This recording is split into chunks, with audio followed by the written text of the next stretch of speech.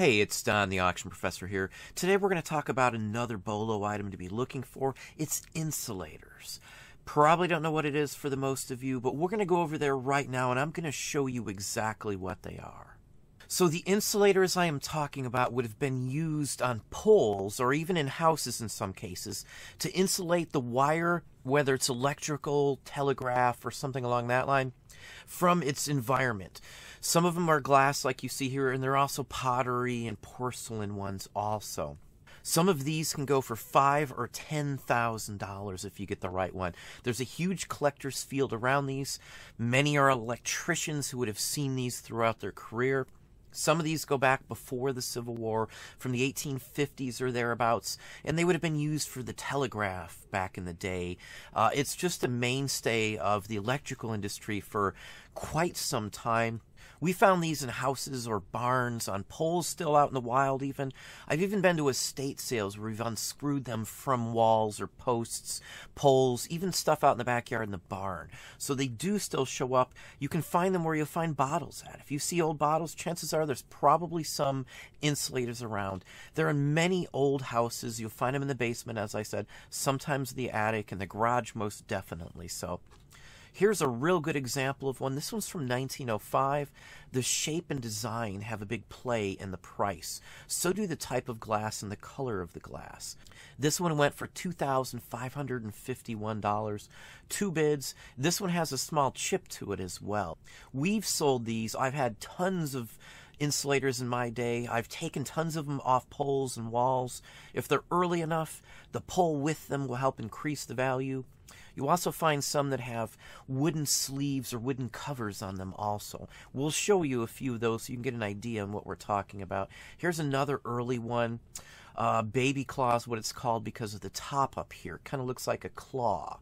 Just a real good example. Most of these are threaded on the inside, so it could be screwed onto a wooden pole or a wooden piece that would be the part that you would mount it to something. Some of them would have been just strung around this way and then wood over them. Some would have wood over them and then the wire would go around it. Basically, the glass stops it from being grounded when you touch a pole that's embedded in the ground. So that's the gist on it. This one went for $2,224. 18 bids. There's books, and I mean tons of books on this type. If I'm not mistaken, there's still an active club of collectors that puts out like a monthly newsletter or a quarterly newsletter also. Again, I run into these everywhere. I don't think there's an antique mall or antique store I've been in that didn't have a couple of these. And you can turn some of these up at antique malls and antique stores too, just because they're not collectors and they don't realize the value on these.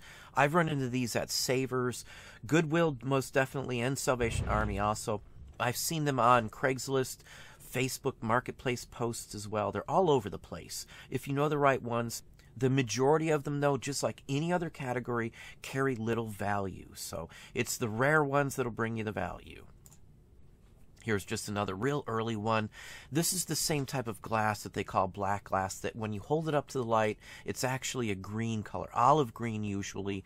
Here's a real early, interesting, probably the Civil War thereabouts. The telegraph line would have been wrapped around the center, and the ribbed section on the glass would have actually stopped it from sliding off in the weather. And then you would have had a wooden stake or pole. I don't think that's the original pole on there. This one's threadless. It would just sit there on top. And this one went for $2,157. And again, these turn up all over the place. Many people don't realize that's what these are. Like this one here, on its own, just looks like an old beat-up piece of glass to most people, because it's literally, that's all it is. It's just a glass tube, just like a drinking glass almost. Now, here's the whole setup. You see the wood over it, that's the cover, and then the wire itself across it too. The wire kind of held it in place also. So $1,800, just over, 29 bids. Another early one, probably Civil War era as well, or before, as this one says 1850s.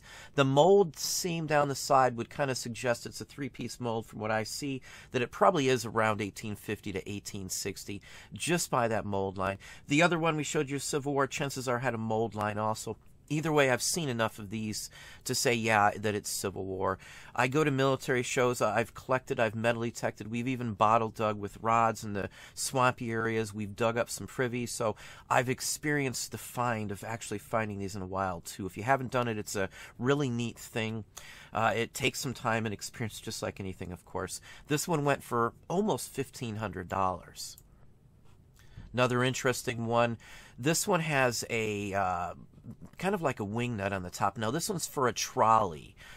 Now, a trolley would connect, in many cases on some of the streetcars, with the electrical wires up on top, and that's what would actually run it. And this is one of the insulators for that system. $1,425. These are rarer than any of the standard ones. These even dwarf price-wise on some of the telegraph ones, also, depending on the age. This is a newer one, obviously. Another good example here. Again, there's tons of names, tons of different types. There's some that are even hand-blown. $1,234 on this one here. No name on this one here. It's just a number, probably a regulatory number for the electrical industry. Another early one, dark olive. This is black glass also. He's got some other examples. So you can see the difference, how it diffuses through this. When you're close to it, it just looks like black glass. $1,175 on this one. Another early one, petticoat patent, 1893. Now, some of these look purple, and from my understanding and from what I saw with some scams that were done in the 80s and 90s, the sun could have turned this to purple. It may have just been standard glass that had chemicals in it back in the day that they used, or elements, and when it hit enough sun exposure, it would slightly change it over time. Now, in the 80s and 90s, somebody was taking standard Coke bottles and irradiating them, and they would turn brown, and then they were able to get 3, 4, 5, 6, 7, 8, 9, 10 times what a normal Coke bottle would go as a brown one. There's a whole bunch of information online on that process if you'd care to look. It was a big thing back in the 80s and 90s from Florida when we lived there, that went across the country, actually. Nice early example, though, $786. Interesting one, Hemingway. Another real great example of color for these. This is an amber, if you don't know the difference on it. It's not yellow. They call this amber. Really nice example of this one. Hemingway made tons of different colors, and it's one of the most widely collected ones that you'll find in the average price. $861 on this one. Another Hemingway, a nice cobalt blue. Cobalt blue anything in glass is usually very popular as long as it's vintage. $787, 34 bids on this one. Now here's a large size. This is probably Civil War or before. It's a very crude example. Many people, when they find these types of things, especially without markings like this, won't have a clue what they are. Something you might pick up for $5 or $10. It's sold for $542. Now this one here, the wire would obviously go around where you see the rib section. You can see the mold line also. Really nice early example. Black glass, like many of the other Civil War items were. Now here's a transcontinental railroad insulator. This would have been for a telegraph line of some sorts also, like a Western Union. It just looks like a hunk of glass. It's hollow on one side. It looks like it's cracked, if I'm not mistaken, also. Really nice, interesting piece. Any one of these sells for a ton of money. No markings. It just is basically a drinking glass to some people. $406, 53 bids on this one. Now here's a Western Telegraph, $401. Rather interesting. They're usually marked with markings that would identify it as that. You can see where the wire goes. This one is threaded on the inside. You can see the bubbles, which is perfectly what you would expect. It has some chips across the bottom. It's still sold for $400, so real nice example. Either way, even with the damage. Now this is called a coolie hat. A coolie is a Chinese... it's semi a derogatory remark, but that's the standard definition on these. It's literally what's listed in the books. It's basically a workman in China back in the day. They were kind of like sharecropper servants of some class, I guess you would say. You'll have to look into that on your own. I'm not going to go into any detail on it. It's the style. That's the name these are always called. You'll see some that don't have that in the term, that may not understand or know that, but the price guides literally have that in these. Another Hemming Gray as well. Really nice looking example shape-wise. I thought mushrooms fit this one far better than anything else. It looks like a mushroom, a toadstool. Here's another one. This one looks like a mushroom in my book, or a satellite or a UFO. $2,026, 18 bids. Real nice example. You can see how it would be mounted onto a pole from the bottom. People make displays for these, and you'll see them lined up like it was still on a pole even in some people's houses. Or they'll have them in their backyard or in the garage. Really nice examples here. Here's a California one.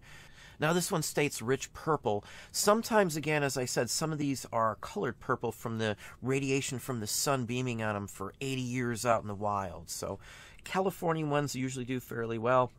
I have only found one in my entire life that was marked California, so they don't show up. $397, 89 bids. Probably in California you have a better chance on finding them, but not over here in the Mideast section of the country. Now, porcelain, ceramics, and pottery also have uses in the insulator market. This is a good example. The wire would have, again, went through the rippled section, the rib section in the middle, and then there's a little spigot there where it could have been wrapped around also.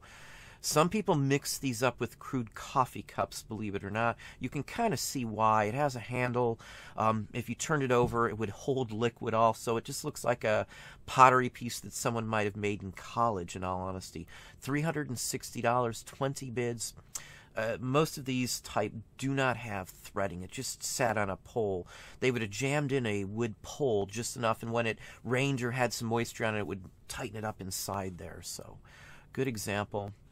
Now, here is what many people look for, are these newer pottery ceramic versions. It reminds me of Hull pottery, the color on these. So if you know the Hull pottery line, the brown, or even the mirror dripped versions of Hull, it's still the solid brown part of it. That's similar to what these are. These are the more stylized that are missed, because these do resemble the more modern day ones that people would find in a house. Again, this one could be found in a house, but it's just not a very common one. This says that there's only 8 known examples of this. Going back to books, there's price guides, rarity guides that will tell you how many are known to exist.